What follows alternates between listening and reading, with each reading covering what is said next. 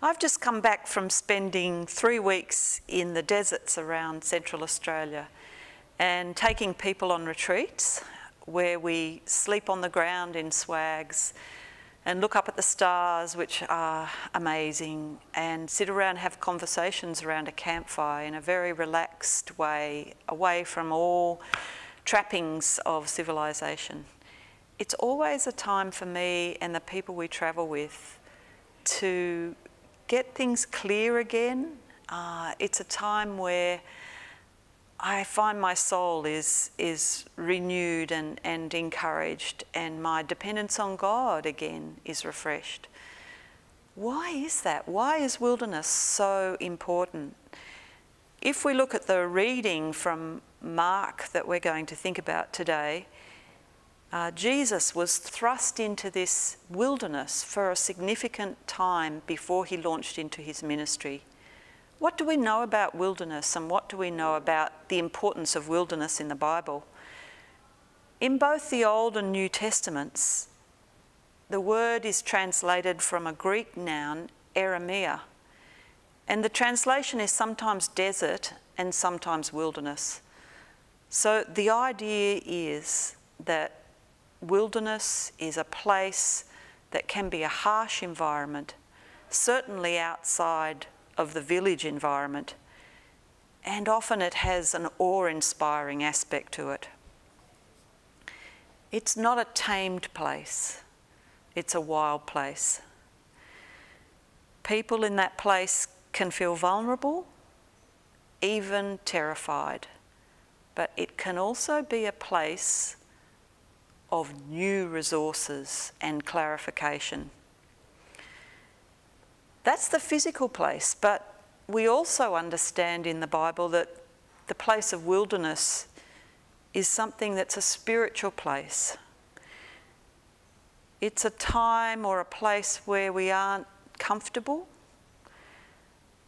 There aren't the distractions of normal humdrum things of life, maybe even loneliness, but it's a place where we can go deeper, to the deeper things of God and being human and being a disciple.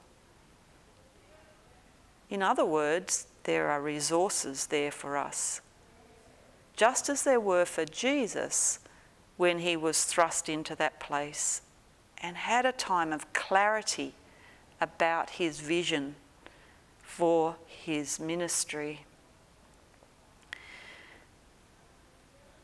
Jesus was thrust into the wilderness just like many people are in our Old Testament and New Testament. He wasn't the only one. In fact, many significant things have happened for people in the wilderness.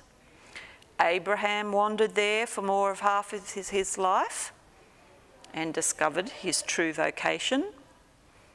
Isaac and Jacob wandered there, and Jacob in particular discovered his true self and became a changed man. Moses wandered in the wilderness during the years later in his life, and he discovered the power of God, and to his surprise became the channel of God's will. Even the nation of Israel wandered in the wilderness, and they discovered something of what it is to be the people of God. Elijah spent time waiting in the wilderness for the Lord's further word, and he discovered that God's promises are true. John the Baptist lived in the wilderness.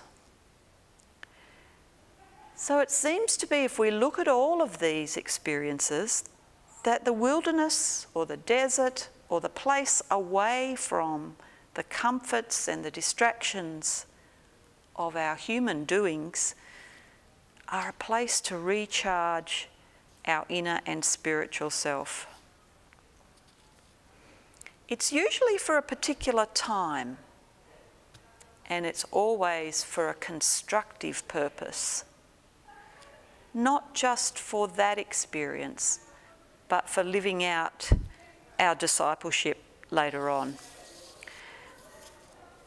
can be scary out in the desert,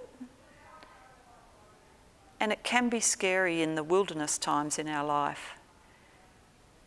However, if we wait and be still, we can discover we're dependent again, and dependent on a loving God.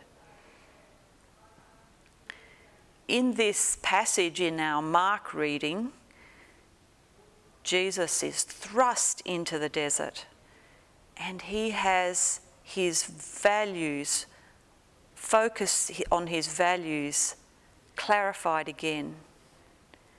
He's tested,